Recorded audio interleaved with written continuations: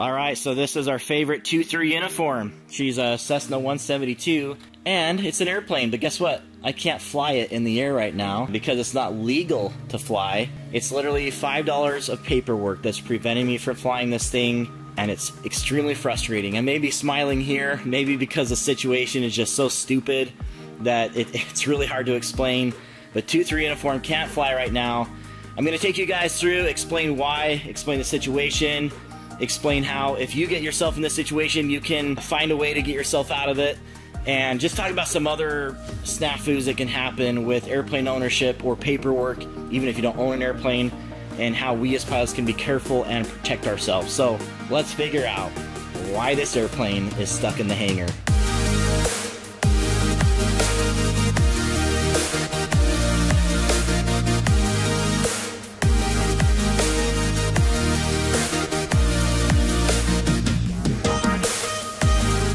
Okay, for those of you that are new to the channel, which there will be some of you, this is a 172. It is a 1963 172 that I used for my flight school. I've gone through the process of updating it. I'm really diligent about keeping her airworthy, keeping her flying, keeping her in nice shape. And yeah, we're in a bit of a mess because now I can't fly this airplane. I have an issue with registration. So those of you that know, those of you that are pilots, we have something called AERO that we need to do for documents. We have our airworthiness certificate, we have our registration, a radio license in some places, that's not so much a thing anymore, operator's handbook or POH, and then weight and balance. All of those things have to be on the airplane, they have to be legal. Now the airworthiness, for example, stays airworthy so long as you are keeping the aircraft in an airworthy state. And that gets a little bit more into the maintenance things behind aviation, things like your annual, your ADs, your 100-hour, and that's going to come up a little bit later too. So that's the A. However, I'm having a problem with registration. So here's the quick story, if I can, just really fast, tell you why 2-3 uniform can't fly right now. It's kind of interesting, and I don't want you to get yourself into the same situation. Let's just step outside the hangar for some fresh air so I don't freak out too much. Okay, we're walking down Hangar Row here. So when I bought 2-3 uniform, I had to transfer over the registration to my name. You go through this process of getting the bill of sale, and then you send that into the FAA, put it under a new name, etc., etc. When I did the new registration, I put it under an LLC just to protect myself a little bit more. So on this paperwork about the registration, it said that they wanted more information about the LLC. So it also said, if you have questions, call this number. Of course, the language is kind of ambiguous. You don't know what's going on. So I call the number, and they say, hey, we're too busy right now. We cannot take your call. We need you to send us an email.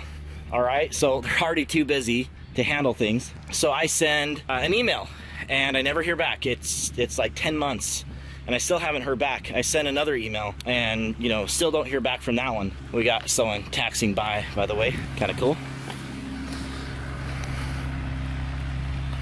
And I'm just a creepo out here pacing around. So then I go on vacation and I come back. I have a nastygram from the FAA. It says, your airplane will be deregistered in 60 days if you don't respond to us. Basically means, to my understanding, that the N number 2423 uniform will no longer be an N number. It'll no longer be in the system and could kind of be up for grabs if someone were to want to do that because of the lack of getting the registration done. The FAA knows that they are behind. They know that this is an issue. In fact, recently they extended registrations from 3 years to 7 years, but that still doesn't take care of the situation where you would transfer ownership from one person to another. Also, they know that they're so busy that they give you some grace period.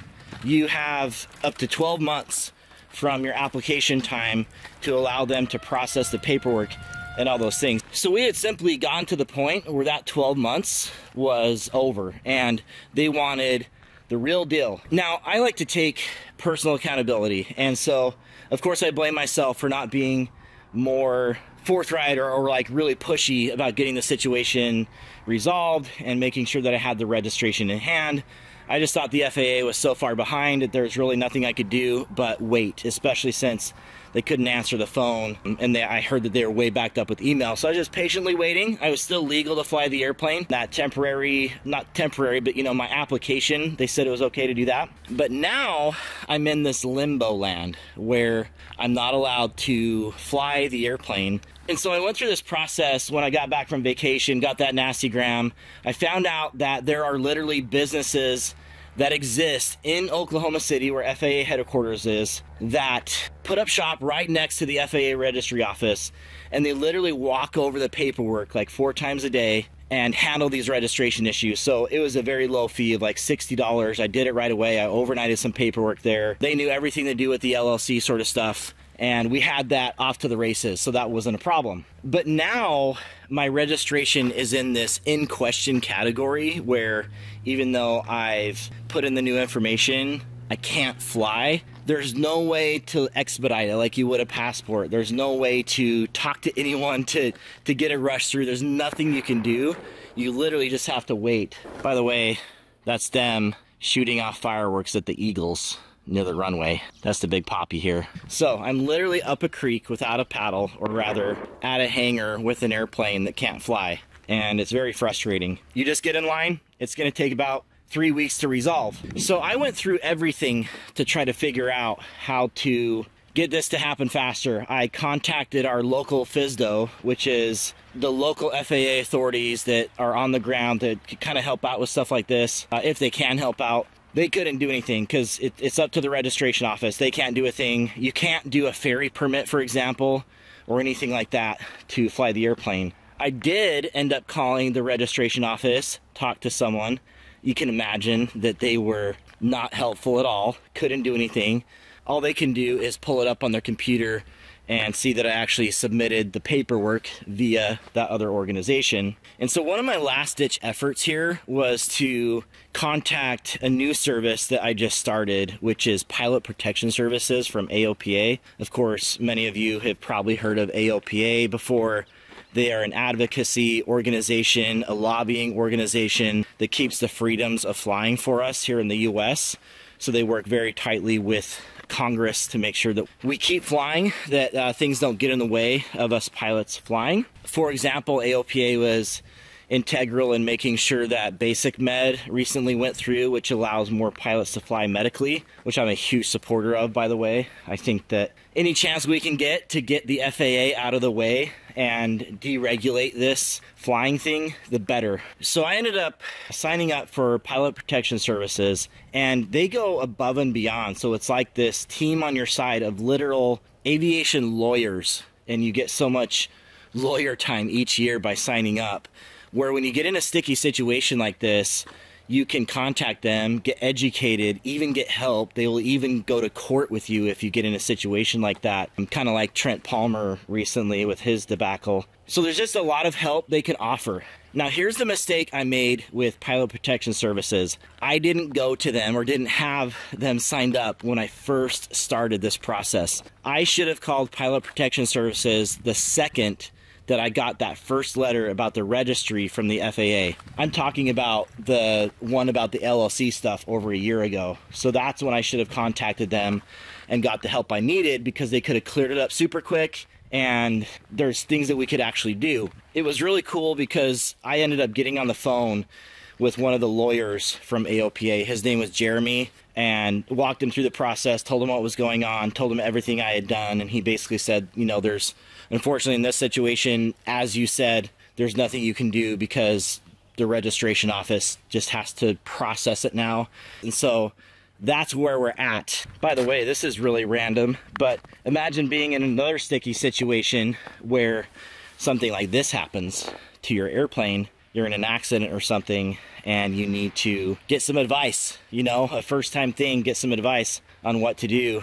And I know this guy, he's okay, everyone's okay for privacy reasons. I'll keep the tail number out, won't show you what happened, but they were okay, fuel issue, they were on floats, couldn't quite make it back to the lake, but yeah, they are good. So it just got me thinking that we as pilots, we have all these things we have to keep track of. As an aircraft owner, obviously, I've got to keep track of all of these documents that need to be done. I need to be the one as the owner operator that takes care of all the maintenance and things. Now, as pilots, no matter who you are, if you're flying an airplane, you do have to ensure all this stuff is correctly done before you get in an airplane and fly. Like, you're supposed to make sure that those aero documents are done, that your aviate is what I call them. That's the acronym I use in our ground school. The aviate acronym for your maintenance stuff, all that is done. And so you have to be really careful to make sure that every step of the way you are legal to fly. Because there's that little part of us that says, oh, you know, what's the harm? It's a $5 piece of paper. Why can't I just take the airplane and go fly? Why can't I just go? But if you were to do that, if you were to go flying, that's not a very awesome safety mindset, first of all. Definitely a hazardous attitude, being anti-authority. But if you were to wreck the airplane, just like an example I just showed you, and they were to find one of your documents out of order, then it could null and void your insurance. So imagine going through a situation like that where you have a situation like an incident or an accident and then they don't pay out. You're screwed because you decided to break the rules. So that's just not the kind of pilot I am. I want to make sure that just as me, a pilot here by myself, that I keep the rules even when no one is looking. But apart from that, I do have a responsibility to the community too, because I do a lot of things publicly, that I don't do something like that puts my reputation or the legality of the way I fly in question. And so I'm trying to be very careful with things like that, apart from just that's my attitude for safety anyway, and just making sure that I stay on the up and up. So let me show you where these documents usually go. They'll be in the airplane on display somewhere. And in my airplane, they're down here on the left. So you can see right here. And down there, I have the airworthiness and the registration. That application is tucked behind here. So that's the paper, original paper from the application that I had. Of course, it's not legal right now, so that means nothing. And then I've got the other documents over there, the operator handbook and the weight and balance. Of course, the airworthiness right up front there. So that is the situation. And what's interesting is that this timing is really perfect because I just signed on to be an ambassador with AOPA for their pilot protection services. And right when I had done so, this situation popped up where I really truly needed it. And I needed help, and I needed to get out of this situation, or at least try to get out of the situation that I'm in. So this is really cool news, and maybe where some of this pressure was coming from. I'm putting an autopilot in this airplane. It's going to be a Garmin autopilot. And when we had done the panel, it was already cut out of the panel. So I'll show that to you guys now too. But I need to get this airplane to the installer to install this. I wanted to do it while I went to Sun and Fun, but now I can't do that because I'm waiting on the registration. It's just throwing off all these plans, and I've exhausted every avenue I could. So at this point, it kind of is what it is. Let's see if we can see here. That autopilot will go right back here. There's a cutout in the panel. You can kind of see there, barely. And that's where the autopilot will go. And when we did the autopilot, we also did all of the controls on the yoke as well, in addition to putting some wiring in the floor. So this thing is ready to go. It's hot and ready for that autopilot. I'm excited about that. And that gets us into a TAA aircraft. So for those of you that aren't super familiar with aviation, or you're just getting started, or you're a private pilot and you feel like you just barely got through the process of, you know, the regulations you were dealing with. So let's say you even get into a situation where you were like me, your registration had expired, and you discovered that you had been flying with an expired registration. Pilot Protection Services would be the perfect place to call. What if you have a medical situation and you're not sure what to do before you get the paperwork started with the FAA, or what it's going to be like to go through that medical process? Again, Pilot Protection Services. So as I've gone through this process of having a perfectly good airplane that I wish I could fly, I am reminded that I need people on my side to keep doing this. And Pilot Protection Services, AOPA, of course, just by default, but specifically Pilot Protection Services is huge for me right now. I am extremely busy keeping this flight school going, keeping Angle of Attack going, getting you guys more videos. And it might seem like all this glamour and fun and cool. There's definitely plenty of the good stuff, But behind the scenes, it's expensive, it's arduous, it's lots of paperwork, it's lots of time to just keep this train rolling. So I need more people on my side. Really happy to have Pilot Protection Services there. Honestly, like seriously, if you have issues, go to them first. If you have questions, go to them first and have the conversations before you start paperwork or before you make a mistake or something like that. Or if you feel like you're in limbo with something like I was, go to them first. Super, super, super important. It's only, you know, $100 more per year to get those services, which is a drop in the bucket with what we spent on aviation. And I know for those of you that are just affording to get your hours and you're kind of struggling to get hour after hour, that seems like a lot, but there's just so many gotchas, and you don't want to be in a position where you've put in all this time and effort and then this medical thing pops up or a paperwork thing or a maintenance thing. Just making sure that you can get through this unscathed. And I'm lucky enough that, you know, I've been through this a time or two with ownership and little things that crop up. And so I knew like I needed to handle it and I needed to stop. But anyway, Pilot Protection Services. There is a link. It's a special link for Angle of Attack followers. Go down there, click that, go check them out. I'm on the top tier because I'm not messing around anymore. I need help. And they're going to be the first people I go to when I have those questions and need that help. They've got lots of helpful people at AOPA that are there to answer your questions. If it gets to a deeper situation where you need to set up a meeting with a lawyer, you can do that. And so go check things out. Really, seriously, it's really something special and something we need more of in aviation. So I'm really passionate about this right now. As you can see, I'm stuck in this nice hangar with an airplane that should not be in here. It should be outside flying, and it is what it is. I've just got to wait it out. So as I'm wrapping up here, be on the lookout for more videos regarding Pilot Protection Services. It's going to be an educational series on some of these paperwork things I've been talking about, like the aero documents. Can get more in depth on that. Keeping your recency of experience, the maintenance stuff you have to do for airplanes,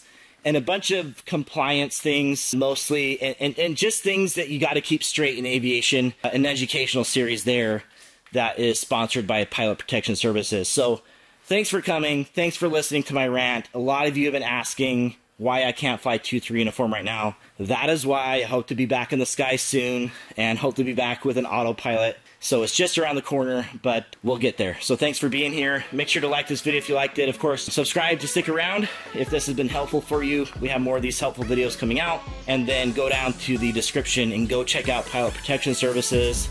Tell them we sent you. Huge, huge, huge help for pilots, you directly, to keep flying. So thanks for being here. Fly safe, fly legally, and until next time, throttle on.